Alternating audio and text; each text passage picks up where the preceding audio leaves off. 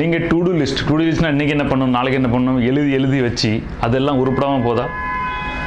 அதில் சக்ஸஸ் ஆக முடியல, எப்போ பார்த்தாலும் தோல்வி தானா அப்படின்னா நீங்கள் இந்த வீடியோ பார்க்கலாம்.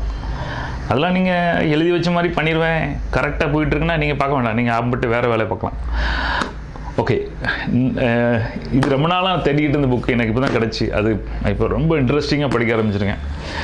கரெக்டாக அந்த புக்கு வந்து 4 hours ஒர்க் எ வீக், வாரத்தில் 4 மணி நேரம் நீங்கள் வேலை பார்த்தா போதும், அப்படி சம்பாதிக்கணும். இந்த 9 to 5 ஜாப்ஸ் பண்ணாதீங்க. இதில் ஒரு கோட்டஸ் இருக்குது. பெரிய கூட்டமே ஒரு வேலையை பண்ணிகிட்டு இருக்கு, அந்த கூட்டத்தில் தான் நீங்களும் இருக்கீங்கன்னா நின்றுட்டு யோசிங்க என்ன செய்யணும்னு. ஏன்னா தப்பாக போயிட்டு இருக்கீங்க. கூட்டம்லாம் எங்கே போதும் அங்கே நீங்கள் போனீங்கன்னா தப்பாக போயிட்டுருக்குன்னு அர்த்தம். கரெக்டாக ரொம்ப இன்ட்ரெஸ்டிங்கான ஒரு புக்கு. முடிஞ்சா படிங்க. இது பெரிய பெரிய பில்லியனர்லாம் அந்த புக்கெல்லாம் படித்து தண்ணியாக பண்ணியிருக்காங்க. ஸோ ரொம்ப யூஸ்ஃபுல்லாக இருக்கலாம். அதாவது அந்த மாதிரி வாழ்க்கையில் முன்னேறணும், ஸ்மார்ட்டாக வேலை பண்ணணும், நிறைய சம்பாத்தியம் பண்ணணும், ஜாலியாக என்ஜாய் பண்ணணும். அவங்களுக்காக மட்டும்தான் அந்த புக்கு. காலையில் நான் உழைச்சி தான் சம்பாதிப்பேன், காலையில் 5 மணிக்கு எழுந்திரிச்சு நைட்டு 11 மணிக்கு உழைப்பேன்னா உங்களுக்கு கிடையாது. தயவுசெய்து நீங்களும் இந்த இதெல்லாம் பார்க்க வேண்டாம். ஓகே, ஸோ பாயிண்ட்க்கு வரும். என்னென்ன வேலை செய்யணும், அதில் உங்களுக்கு பிரச்சனை இருக்கா? எழுதி வச்சுருக்கீங்க இதெல்லாம் நடக்கணும்னு, ஆனால் நடக்க மாட்டேங்குது. இப்படிலாம் பிரச்சனை இருக்கா? அப்போ இதில் ஒரு பாயிண்ட்ஸ் இருக்குது. ஒரே ஒரு சின்ன பாயிண்ட்ஸ் அது சொல்லிடுறேன். டு டூ லிஸ்ட் என்னென்ன செய்யணுமோன்னு எழுதி வச்சுருக்கீங்களோ அது செய்ய முடியலன்னா நீங்கள் இன்னொரு விஷயத்தில் கான்டெக்ட் பண்ணணும், இன்னொரு விஷயத்தில் கவனம் செலுத்தணும். என்ன விஷயம்? எந்த விஷயம் செய்யக்கூடாது அப்படிங்கிற ஒரு லிஸ்ட்டில் நீங்கள் கவனம் செலுத்தணும். Two not to do list அப்படின்னு வைக்கணும். காலேஜ் இதெல்லாம் செய்யணும் அப்படின்னு லிஸ்ட் இருக்குன்னா அதை விட்டுருங்க. இதெல்லாம் செய்யக்கூடாது அப்படின்னு லிஸ்ட் எழுதுங்க. ஃபோக்கஸ் அந்த விஷயத்தில் பண்ணுங்கள். எதெல்லாம் நான் அன்றைக்கி செய்ய மாட்டேன் அந்த லிஸ்ட்டில் ஃபோக்கஸ் பண்ணுங்கள். இது கண்டிப்பாக ஒர்க் அவுட் ஆகும். ரொம்ப இன்ட்ரெஸ்டிங்காக அந்த ஆள் சொல்லியிருக்காரு. ஓகே, ஸோ ஃபஸ்ட்டு வந்து அது நான் இதில் படித்தது, என் லைஃப்பில் யூஸ் பண்ணது, என்ஜாய் பண்ணது, அது உண்மையில் நடக்குங்கிற விஷயத்த நான் உங்கள்கிட்ட ஷேர் பண்ணுறேன். எனக்கு புரியாது, நான் அவ்வளோ அக்ரி பண்ணல, அந்த விஷயத்தை நான் உங்கள்கிட்ட சொல்லலை. நான் பர்சனல் எக்ஸ்பீரியன்ஸ் பண்ண விஷயத்த உங்களுக்கு சொல்ல. ஃபஸ்ட்டு வந்து எப்போ ஃபோன் அடித்தாலும் மொதல் விஷயம் பார்க்கலாம். எப்போ ஃபோன் அடித்தாலும் உடனே ஃபோன் எடுக்கணும்னு கட்டாயம் கிடையாது. அதுவும் அன்னோன் நம்பர், யாருன்னே தெரியாது ஒருத்தன் ஃபோன் பண்ணால் எடுக்குன்னு கட்டாயம் கிடையாது. எப்போ உங்களுக்கு நிறைய வேலையில் இருக்கீங்க, பிஸியாக இருக்கீங்க, மீட்டிங்கில் இருக்கீங்க, ஒரு கவனமாக ஒரு வேலை பண்ணிட்டுருக்கீங்க, அந்த நேரம் சும்மா அரட்டடி தூங்கி கிடைக்கீங்கன்னா அப்போ எடுக்கலாம், அப்போ பிரச்சனை கிடையாது. ஸோ யார் எந்த வேலையை பர்ஃபெக்டாக பண்ணுறீங்களோ அந்த நேரத்தில் அன்னோன் நம்பர் எடுக்காதீங்க அப்படின்னு சொல்லிட்டு. ரெண்டாவது, நீங்கள் சர்ப்ரைஸ் கொடுங்க எல்லாருக்கும், ஆனால் உங்களுக்கு யாரும் ஃபோன் பண்ணி சர்ப்ரைஸ் கொடுக்காம உங்கள் வேலை டைவர்ட் ஆயிரும். நீங்கள் எதை சாதிக்கணும்னு நினைக்கிறீங்களோ சாதிக்காமல் போயிடும். உங்கள் கவனம் டிஸ்டர்ப் ஆயிரும். இதெல்லாம் பண்ணாமல் இருக்குது, ஃபோன் எடுக்காமல் இருக்கும். ஏன் ஃபோன் வந்து சவுண்டில் இருக்கவே இருக்காது, எப்பவும் வைப்ரேட்டர் தான் இருக்கும். ஏன்னா நான் என்ன பண்ணிகிட்டு இருக்கோம் அதை விட்டு டிவைட் பண்ண மாட்டேன். நான் எப்போ ஃப்ரீ ஆகிட்டனோ அப்போ போய் ஃபோனை பார்ப்பேன். அதில் ஒரு 5-6 கால் இருக்கும். அதில் எது முக்கியமான காலும் ரிட்டன் பண்ணுவேன். ஃப்ரீயாக இருந்துச்சுன்னா எல்லா காலும் ரிட்டன் பண்ணுவேன். ஓகே, ஸோ ரொம்ப ரொம்ப இம்பார்ட்டன்ட் விஷயம். அப்புறம் அதே மாதிரி சில இம்பார்ட்டன்ட் மெசேஜ் அனுப்பியிருக்காங்க. ரிப்ளை கேட்காங்கன்னா உங்கள் மெசேஜ் ரீட் பண்ணிட்டேன், நான் உங்களுக்கு பதில் சீக்கிரம் அனுப்புகிறேன்னு ஒரு ரிப்ளை பண்ணிடுங்க. உடனே அந்த வேலையெல்லாம் விட்டுட்டு அவங்களுக்கு ரிப்ளை பண்ணு கட்டாயம் கிடையாது. இதில் ரொம்ப அவசரமாக ஹாஸ்பிட்டலில் இருக்காங்க அந்த மாதிரி சில பிரச்சனை, அதுக்கு நீங்கள் பண்ணணும். அதுக்காக எல்லா தேவையில்லாத கால்ஸ் பண்ணி உங்கள் டைம் வேஸ்ட் பண்ணாதீங்க, ஃபோக்கஸ் அவுட் ஆகிடும். அது ஒன்று. ஓகே, ரெண்டாவது வந்து என்ன சொல்கிறாங்கன்னா, காலையில் எந்திரிச்சோ நைட்டில் காலையில் எந்திரிச்ச உடனே யாருக்கும் மெயில் அனுப்புகிறதோ, மெசேஜ் அனுப்புகிறதோ, டீட்டெயிலாக அனுப்புகிறதோ பண்ணாதீங்க. நைட்டு தூங்குறதுக்கு முன்னக்கூட்டியும் அது பண்ணாதீங்க அப்படின்னு சொல்கிறாங்க. ஏன்னா அதில் ஒரு இன்சோமேனியா ஒன்று இருக்கும், தெளிவாக இருக்காது, சில தப்புகள் நடக்கலாம். அதனால் அந்த நாள் ஃபுல்லாக நீங்கள் அந்த மெயில் எழுந்ததே ஓடிட்டே இருக்கும் அப்படின்னு சொல்கிறாரு. அதனால் அதில் நீங்கள் தலையிடாதீங்கன்னு ரெண்டாவது சொல்கிறார். மூணாவது வந்து என்ன சொல்கிறேன்னா, யாராவது வந்து மாப்பிள்ளை நம்ம கொஞ்சம் பார்ப்போம், மாப்பிள்ளை உட்காருவோம், கொஞ்சம் வேலை இருக்குது, பேச வேண்டியது, மேட்ரு என்ன மாப்பிள்ளை சொல்லு அப்படின்னு மேலே கேளுங்க. என்ன மேட்ரு? ஓகே, ஸோ யாரை மீட் பண்ணாலும் சரி மேட்ரு கேட்காம மீட் பண்ணுதுங்க. ஓகே, நான் ஃப்ரெண்ட்ஸு அந்த இது அதை சொல்ல. பட் நீங்கள் வாரத்தில் 4 மணி நேரம் தான் ஒர்க் பண்ணி மாத சம்பளத்தை சம்பாதிக்கணும் அப்படின்னா நீங்கள் இவ்வளோ தெளிவாக சில முடிவு எடுக்கணும். ஸோ எவன் மீட் பண்ணாலும் சரி, எப்போ மீட் பண்ணணும், என்னத்துக்காக மீட் பண்ணணும், மீட்டிங் முடிஞ்சு நம்ம எல்லாம் பண்ண போகிறோம், என்ன ஆக்ஷனாக பண்ண போகிறோம், அதெல்லாம் முதலே வாங்கிக்காங்க. ஸோ நீங்கள் மீட் பண்ண போகும்போது அந்த விஷயத்தை பற்றி பேசுறது கரெக்டாக இருக்கும். மீட் பண்ணும்போது இவர் சொல்கிறார், 1/2 மணி நேரத்துக்கு முன்னாடி எந்த மீட்டிங் வைக்காதீங்க, அது சொதப்பும், இழுத்துக்கிட்டே போகும். பாயிண்ட் டு பாயிண்ட் பேசி அரை மணி நேரத்துக்கு மேலே மீட்டிங் பண்ணாதீங்கன்னு ஒன்று சொல்கிறேன். நான் என்னோடய பர்சனல் விஷயம் ஷேர் பண்ணோம் அப்படின்னா, எங்கள் சொசைட்டியில் வந்து எப்போவுமே ஒரு மீட்டிங் கொடுவேன். நான் செக்ரட்டரி இருக்கும்போது எல்லாத்தையும் மீட்டிங் கொடுப்பேன். 10 மணிக்கு மீட்டிங்னா அவன் 10:30 மணி 11 மணி வருவான். இது எல்லா சொசைட்டிலும் நடக்கிற விஷயம். சொசைட்டி மீட்டிங்னாலே சும்மா வருவான். சொசைட்டியில் நீங்கள் எவ்வளோ பெரிய ஆளாக இருந்தாலும் சரி, அவன் உனக்கு ஒரு பிளட் இருக்குன்னா எனக்கு இருக்குல்ல அப்படின்னு தான் அப்படி தோரணை வருவான். ஸோ அங்கே டைமுக்கு மரியாதை, டிசிப்ளின் இது வந்து இருக்காது. நான் வந்து ஒரு மீட்டிங் 2 மீட்டிங் பார்த்தேன். அப்புறம் நான் தெளிவாக மீட்டிங் பண்ணும்போது, எல்லாருக்கும் மெசேஜ் அனுப்பும்போது, போர்டில் நோட்டீஸ் அனுப்பும்போது கிளியராக சொன்னேன், மீட்டிங் 10லேருந்து 12 மணி வரைக்கும் நடக்கும். யார் எவ்வளோ வந்திருக்காங்களோ அதர் மெஜாரிட்டி பொறுத்து மீட்டிங் முடிச்சு வரும். நீ 11 மணிக்கு வந்துட்டு 10 மணிலேருந்து 11 மணிக்கு வந்த திரும்ப சொல்லுன்னா சொல்ல முடியாது.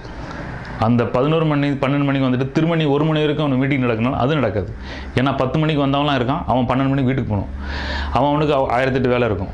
ஏன்னா வீட்டுக்கு சாமான் வாங்கி கொடுக்குது, சண்டே அன்னைக்கு வீட்டில் பண்ணிட்டு முதல்ல நான் எங்கள் சொசைட்டியில் இன்ட்ரடியூஸ் பண்ணேன். மீட்டிங் 10 to 12 கரெக்டாக 10 மணிக்கு ஆரம்பிக்கும், 12 மணிக்கு மீட்டிங் முடிஞ்சிடும். எவன் உடையில் வந்தீங்கன்னா எவ்வளோ வந்தீங்கன்னா யூஸ் ஆகும், அவ்வளோதான்.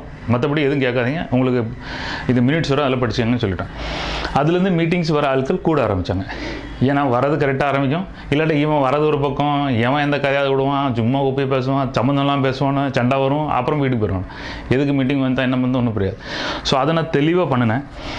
அந்த விஷயம் இதுன்னு சொல்லியிருக்காரு, கரெக்டாக மீட்டிங் ஸ்டார்ட் பண்ணணும், கரெக்டாக முடிக்கணும், அரை மணி நேரம்னா. ஸோ அது ரொம்ப முக்கியம். மீட்டிங் வரது முன்னாடியே விஷயத்தை சொல்லிடுங்க, எந்தெந்த விஷயம் பேச போகிறோம், அந்த விஷயம் உனக்குள்ள பாயிண்ட்ஸ்லாம் எழுதி வச்சுக்கா. ஸோ மீட் பண்ணும்போது அந்த அரை மணி நேரத்தில் அந்த பாயிண்ட் பேசலாம். முன்னாடி போய் உட்காந்து அப்படி சர்ப்ரைஸ் கொடுக்காதீங்க. அவன் அதுக்கப்புறம் யோசிப்பான், இன்னொருத்தர் மீட் பண்ணுன்னு சொல்லுவான், நான் யோசிப்பேம்மா. மைண்டு வந்து மாறிக்கிட்டே இருக்கும். ஓகே, மகாபாரதம் சொல்லியிருக்காங்க, கல்கி மைண்டு. பரதனை வந்து போகும்போது என்ன சொல்லுவாங்கன்னா, அவனும் என் மாவன் தான் அப்படின்னு அவங்க அம்மா சொல்லுவாங்க. ஆனால் போனதுக்கப்புறம் என் மாமனும் ராஜ்யம் நாட நல்லா இருக்கும்னு ஒரு ஆசை வரும். எப்போ வரும்? போக போக போக வரும். ஸோ மனசு வந்து மாறிக்கிட்டே இருக்கும். ஸோ மீட்டிங் வந்து முதல்ல நீங்கள் ப்ரிப்பேர் பண்ணி ஆரம்பிச்சிங்கன்னா வரும்போது கரெக்டாக பண்ணுவாங்க. அந்த அரமத்தில் டப்புன்னு பேசி எல்லாம் முடிச்சிட்டிங்கன்னா பிறகு மனசு மாறும்.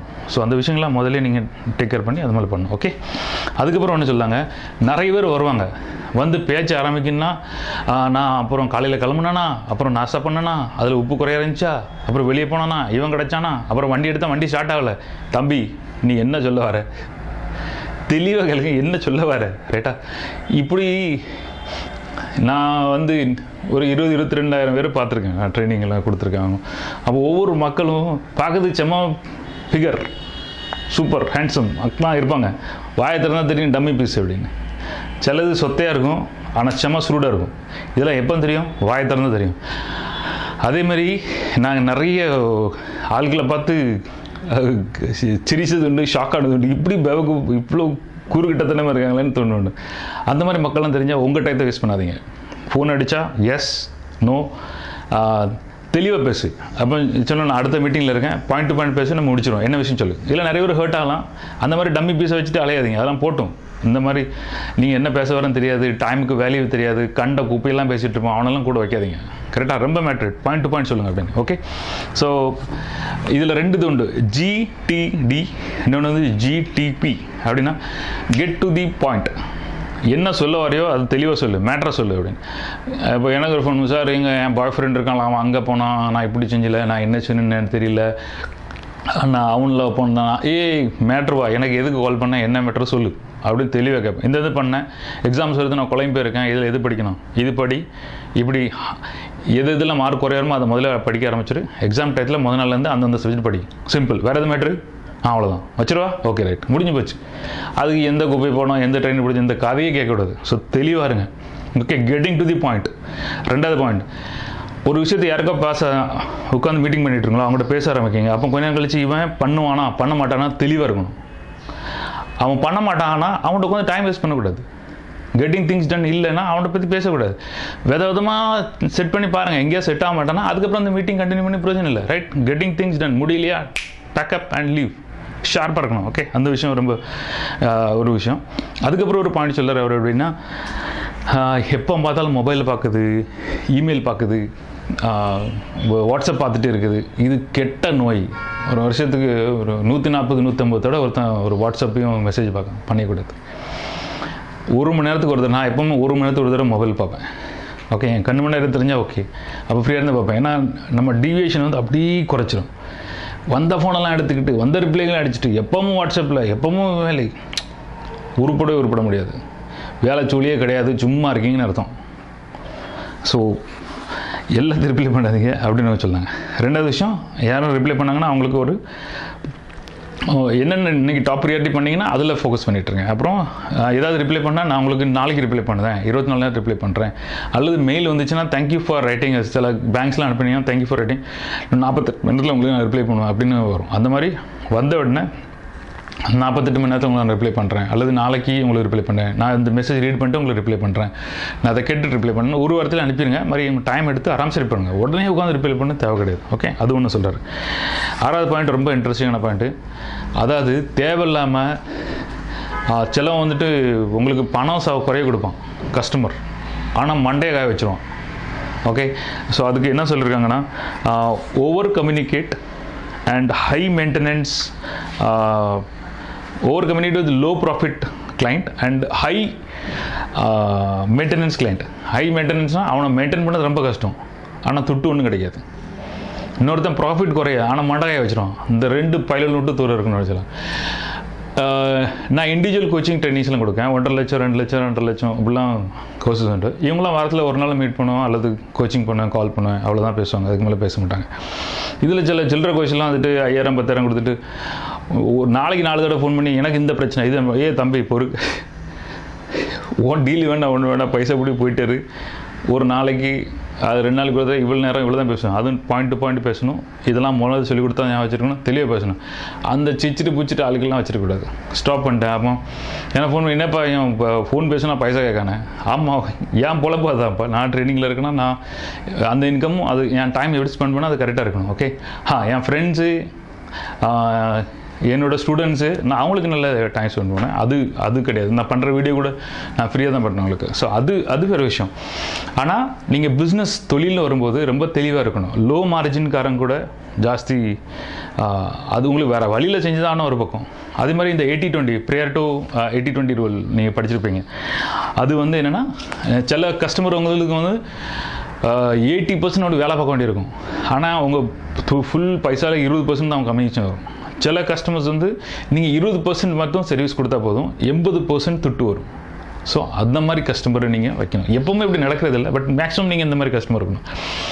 அதே மாதிரி சில நேரத்தில் சில ஃப்ரெண்ட்ஷிப் வந்து நீங்கள் 20% ஃப்ரெண்ட்ஸ் இருப்பாங்க, அவங்க உங்களுக்கு 80% ஹெல்ப் பண்ணுவாங்க. சிலவன் ஹாய் பாய் குப்பை அடிக்க தண்ணி அடிக்க சுற்றுறது அப்படி ஒரு 80,000 இருப்பான், அவனை வச்சு யூஸ்ஃபுல் நமக்கு 20% தான் இருக்கும். ஸோ அதெல்லாம் தெளிவாக முடிவிடுங்க, ஏன் கோஷ்டி என்ன, இந்த கோஷ்டி யாரை வைக்கணும், அந்த மாதிரி விஷயங்கள். சரியா, அது ஒரு விஷயம் சொல்லாங்க. அதேமாதிரி நீங்கள் கம்பெனி பாலிசி வச்சுருக்கீங்கன்னா முதல்ல தெளிவாக சொல்லிடுங்க, தம்பி இது இப்படி நடக்கும் சார், இந்த மாதிரி விஷயத்துக்கு இவ்வளோ ரூபா சார்ஜ் ஆகும், இந்த மாதிரி விஷயத்துக்கு இவ்வளோ சார்ஜ் ஆகும், இது ஆகாது, அப்படி தெளிவாக சொல்லிடுங்க. ஸோ நாளைக்கு வந்து அது சொத்த இது சொத்த அது ஒன்று இது ஒன்று நம்மளை போட்டு கரைச்சி தொல்லை பண்ண மாட்டாங்க. அது ஒன்று. ரெண்டாவது பிரச்சனை வருது, அப்புறம் புது பாலிசி ஒன்று இன்ட்ரடியூஸ் பண்ணி எல்லாத்துக்கும் மெயில் அனுப்புங்க, சொல்லிடுங்க எங்கள் கம்பெனியில் புது பாலிசி இப்போ இதுக்கு மேலே ஆச்சுன்னா இது சார்ஜ் ஆகும், இதுக்கு இப்படி இவ்வளோ நாளுக்கு அப்புறம் சர்வீஸ் கொடுக்க முடியாது, இதுதான் டைமிங், எல்லாம் தெளிவாக சொல்லிடுங்க. டென்ஷன் இல்லாமல் ஃப்ரீயாக இருக்கலாம். ஓகே, அது ஒரு விஷயம் அவர் சொல்லியிருக்காரு. இன்னொரு விஷயம் ரொம்ப ஒரு இன்ட்ரெஸ்டிங்கான விஷயம், எப்போவுமே ஃபோன் வச்சுட்டே அலையாதீங்க. ஒரு நாளோ 2 நாள் ஃபோனை கம்ப்ளீட் எடுத்து சைடில் போட்டுருங்க, ஒன்றும் கெட்டு போகிறது கிடையாது. அப்படி ஒரு விஷயம் சொன்னார். ரெண்டாவது விஷயம் சொல்லுவாங்க வந்து, சாப்பிட போகும்போது டின்னர் இன்னும் போகும்போது வீட்டில் ஃபோன் வச்சுட்டு போயிருங்க அப்படின்னு சொல்கிறேன். நான் ஒரு பெரிய ஆஃபீஸர் கம்பெனிக்கு ஒரு தடவை ஃபோன் பண்ணேன். அப்போ சொன்னேன் அவங்ககிட்ட பேசணும் அப்படின்னு. அப்போ 7-8 மணி இருக்குன்னு நினைக்கிறேன். அவங்க வந்து டின்னருக்கு போயிருக்காங்க, நீங்கள் நாளைக்கு ஃபோன் பண்ணுங்க. டின்னருக்கு போனால் ஃபோன் பண்ணக்கூடாது. நம்ம மொபைலில் ஹோட்டலில் உட்காந்து மொபைலை பார்த்துட்டு தான் அவன் எவன் உட்காந்துருக்க பார்க்க நம்ம மொபைல் பார்க்க தான் மெயின் வேலையாக இருக்கும். ரொம்ப ரொம்ப கெட்ட பழக்கம் டின்னரில் உட்காந்து மொபைல் பார்க்குறது. எல்லோரும் ஃபேமிலி கூட உட்காந்து மொபைல் பார்க்குறது. பார்த்தா எல்லோரும் டேபிளில் உட்காந்து அவன் ஃபோனை உட்காந்து நோண்டிகிட்டு இருப்பான். இது நல்ல ரொம்ப கெட்ட பழக்கம். இந்த மாதிரி விஷயம் பண்ணாமல் இருக்குது நல்லது அப்படின்னு அவர் சொல்கிறாரு. உங்களோட ஆக்டிவிட்டீஸை இம்ப்ரூவ்மெண்ட் கொடுக்கும். மூணாவது ரொம்ப இம்பார்ட்டன்ட் விஷயம், நீங்கள் எப்போவுமே ரிப்ளை பண்ணிகிட்டே இருந்தீங்க அப்படின்னா எல்லோரும் உங்கள்கிட்ட எப்போவுமே ரிப்ளை எதிர்பார்ப்பாங்க. நீங்கள் எப்போமா தான் ரிப்ளை பண்ணுவீங்க அப்படின்னா எல்லோரும் எப்போமா தான் ரிப்ளை எதிர்பார்ப்பாங்க. ஸோ மக்கள் எதிர்பார்க்கறதை நீங்கள் நடத்திட்டே இருக்கீங்க. ரைட், என் சொந்த பந்தத்துக்கிட்டையும் சரி, நான் வந்து 10th படிக்கும்போது நான் ஏற்கனவே நிறைய ஷேர் பண்ணிருக்கேன். எங்கள் அம்மா வழி அப்பா வழியில் யாருமே ஜென்ம பன்மை ஜென்மம் சொல்ல முடியாது, 20 வருஷம் 30 வருஷம் பகை, 15 வருஷம் 20 வருஷம் பகை. அப்போ யாருமே வீட்டுக்கு வர மாட்டாங்க போக மாட்டாங்க அப்படி இருந்தாங்க. ஸோ நான் சொன்னேன், நீங்களும் அண்ணன் தம்பி தானே அப்படின்னா. ஒரே அம்மாவுக்கு பிறந்தவங்களா? ஆமாம். அப்போ ஏன் பேச மாட்டேங்க? இல்லை பகை, அவள் அப்படி சொன்னா இப்படி சொன்னா, எல்லா கதையை விட்டு நான் எல்லாரும் வீட்டுக்கு போ வந்தேன். என் வீட்டில் அம்மா சைடில் உள்ள 5-6 தாத்தாமார், அப்பா சைடில் உள்ள 9 பேர் எல்லார் வீட்டுக்கும் வழியே போய் சண்டே எல்லாம் போய் எல்லோரும் எதுக்கும் வரான்னு பார்த்தாங்க. அப்புறம் அரவணைக்க ஆரம்பித்தாங்க, பாசமாக இருக்க ஆரம்பித்தாங்க. அப்படி ஆகி இந்த சொந்தத்தை பந்தத்தை எல்லாத்தையும் கூட்டத்துக்கு 7 வருஷம் ஆச்சு. ஆனால் ஒவ்வொரு சண்டே, ஒவ்வொரு விசேஷம், ஒவ்வொரு இதுக்கு நான் மலுங்குன்னு போய், ஏன்னா எனக்கு கமிட்மெண்ட் சொந்தங்கந்து எல்லாம் ஒன்றா இருக்கணும் அப்படின்னு அப்படி பண்ணி கடைசியில் இன்றைக்கி நாங்கள் ஒரு கல்யாணத்தில் மீட் பண்ணாலும் ஒரு பெரிய ஊரே மீட் பண்ண மாதிரி இருக்கும். எங்கள் பாட்டி தாத்தா 9 பேர், அவங்களுக்கு 4 5 பிள்ளைகள், அவங்களுக்குலாம் பெரும்பத்தி பாருங்கள் இவங்க சொந்தாலே எப்படி இருக்கும். ஸோ இந்த மாதிரி ஒரு சந்தோஷம் நாங்கள் வந்து எடுத்துகிட்ருக்கோம். Point number 1. பாயிண்ட் நம்பர் 2 என்னென்னா, அப்போ நான் ரெகுலராக வீட்டுக்கு போவேன். ஆனால் இப்போது அது டார்கெட் அச்சீவ்டு, அவங்க எல்லோரும் ஒன்றா ஆகிட்டாங்க, சந்தோஷமாக இருக்காது. இப்போது யார் வீட்டு எனக்கு போகிறதுக்கு நேரம் கிடையாது. என் பாட்டுக்கு நான் உட்காந்துருப்பேன். நிறைய ஒரு வீட்டுக்கு வருஷத்துக்கு ஒரு தடவை கூட போக முடியல, ஏதாவது ஃபங்க்ஷனில் மீட் பண்ணால் உண்டு, அப்படி தான். முதல்ல இனி எதிர்பார்த்துட்டே இருந்தாங்க, ஒரு விஷயத்துனா நீ வந்தாகணும். அப்புறம் என் தொழில், என் கேரியர், நான் ஒரு லைனில் போய்கிட்டு இருக்கேன், இதில் நான் அவ்வளோ டைம் வேஸ்ட் பண்ண முடியாது. முதல்ல காலேஜ் படிச்சுட்டு இருந்தேன், சுற்றிட்டு இருந்தேன், அப்போ நான் போய் டைம் இருக்குது. இப்போ இல்லை. கொஞ்ச நாள் எல்லோரும் எதிர்பார்த்தாங்க, இப்போ விட்டுட்டாங்க. இப்போ யாரும் என்ன எதிர்பார்க்கல. ஸோ எதிர்பார்க்குறது பார்க்குறது எப்படி நீங்கள் பண்ணுறது தான். அதே மாதிரி இன்னொரு எக்ஸாம்பிள் தரேன். பூனேல ஒரு எக்ஸிபிஷன் நடந்துட்டு இருந்துச்சு. அப்போ எங்கள் சார் வந்து என்ன சொல்கிறாரோ டக்குன்னு நாங்கள் செய்வோம். அப்படின்னு செய்வோம், ஆனாச்சும் அப்படி தீயாக இருப்போம். ஒரு கண்ணை காட்டினா போதும் எல்லாம் செஞ்சுட்ருப்போம். என் ஃப்ரெண்டு வந்து என்கிட்ட சொல்லிட்டு இருந்தா, நான் சொன்னேன் சார் கொஞ்சம் எக்ஸிபிஷன் பார்த்தாரு, நாங்கள் 2 வெளியே சுற்ற போனோம். அவன் வந்து எங்கள் மேலே வேலை பார்க்கல. அவன் சொன்னா, உங்கள் சார் சொன்னதெல்லாம் நீ செய்வியா? ஆமாம். உடனே செஞ்சிரு. ஆமாம். அப்படி செய்யக்கூடாது. என்ன சொல்கிறப்பா? ஆமாம், செய்யக்கூடாது. ஏன்? நீ சொன்னதெல்லாம் செஞ்சுட்டானா அவர் சொன்னதெல்லாம் நீ செய்வேன்னு எதிர்பார்ப்பார்.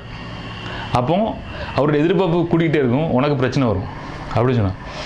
இதில் இன்னொரு விஷயம் இருக்குது, உங்களுக்கு ப்ரொமோஷன் கிடைக்காது, பாஸ் உங்களுக்கு பிடிக்காது, இதெல்லாம் நடக்காது, அது ஒரு விஷயம், அதை நான் பேச வரும்ல. ஆனால் என்னென்னா எக்ஸ்பெக்டேஷனை வளர்க்காதீங்க அப்படின்னு சொல்கிறார்.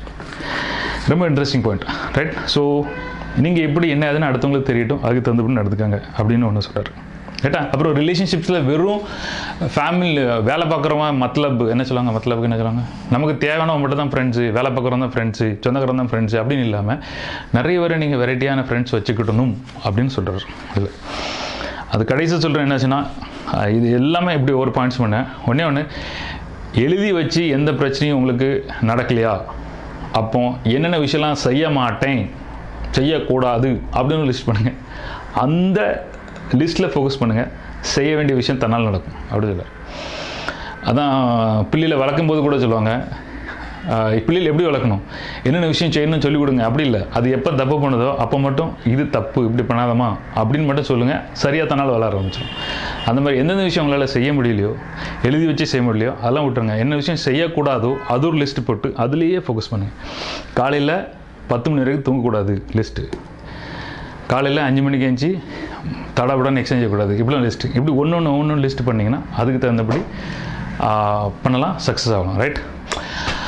Hope this is example. நான் ஃப்யூச்சரில் ஒரு பெரிய ட்ரைனிங் சம்மந்தப்பட்ட ஃபுல் பேக்கேஜோடு நான் வரேன், நான் உங்களை மீட் பண்ணுற அப்புறம்.